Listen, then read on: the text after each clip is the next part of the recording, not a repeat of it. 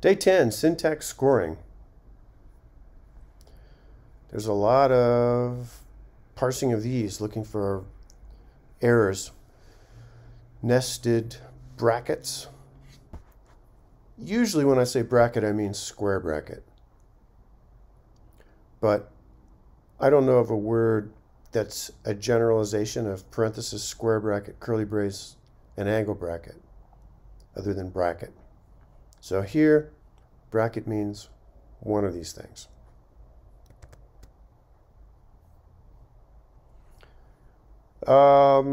It turns out a good data structure for matching up these pairs of things is a stack. And Python has a deque, double-ended queue, that's very efficient for appending and popping things off the stack. So do read this because I don't think I'll explain it all, but I'm going to explain all the code now. First we need to know what we're dealing with. So we've got these 4 open brackets and these 4 closed brackets. We load in the data, and let's do this like usual. So part 1, part 2. Let's look at part 1. This involves assigning points for finding errors. And we're trying to find the first illegal bracket in the input. So let's see here. Total syntax error score. So we go through all the lines, and the first character that is wrong, we look up the score for, and then we sum all those. So sum of the syntax error points. Okay, syntax error points. You get 1 for each line. And we get the first error in the line, assign that to bracket, see if there was in fact an error. If there was, we continue, and we locate the index of the bracket in closed brackets, 0, 1, 2, or 3, assign that to point index, and then use that 0, 1, 2, 3 to look up the score in the points here. And then we yield that. So we have a generator, and we sum the results from the generator. And that's part 1.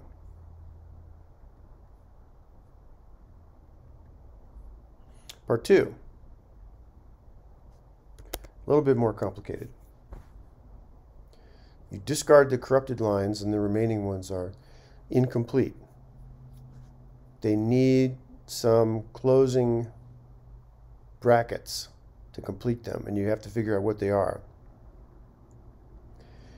And there are points given for each of the closing brackets that you add. And then there's kind of an interesting thing you do where you, in order to produce the completion score, you start with the total score of 0, multiply it by 5, and then add the value of whatever you find. Continue. Multiply by 5, add the value of whatever you find. That gives you a bunch of scores, and then you have to produce the middle score. So at the end, you see we take all these incomplete lines and we map it into repair value. We get a list of those, we sort those, and then we take the median, and that gets the result we need. So let's look at repair. Well, let's look at incompletes first. So this gives us from lines those lines that don't have an error. It discards the lines with errors. The remaining lines we call incompletes. Next, we map all those incompletes into the repair value function, which is right here. And here's this little loop that I told you about where you multiply by 5 and add the points. So for every bracket in open brackets needing closing, kind of like this, these completion strings. There were a bunch of open brackets corresponding to these that need to be closed in this order. Okay, let's look at open brackets needing closing. We create a deque, double-ended queue, that we're using as a stack for open brackets.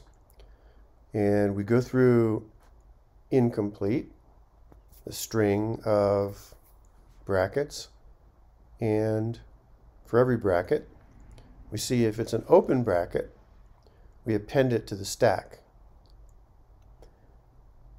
If it's a closed bracket, we pop and discard what is a corresponding open bracket from the stack.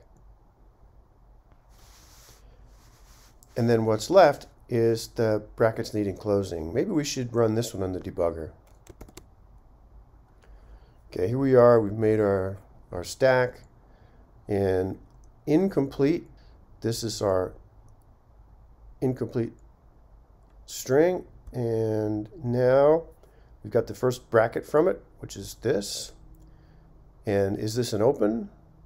Yes. So we push it on the stack. And we go through, and it looks like we end up pushing a whole bunch of these on the stack. These are all open until eventually you get a close, which is this right square bracket. So why don't we put a breakpoint here and run ahead. And now, right, it's a closed bracket, and we're going to pop.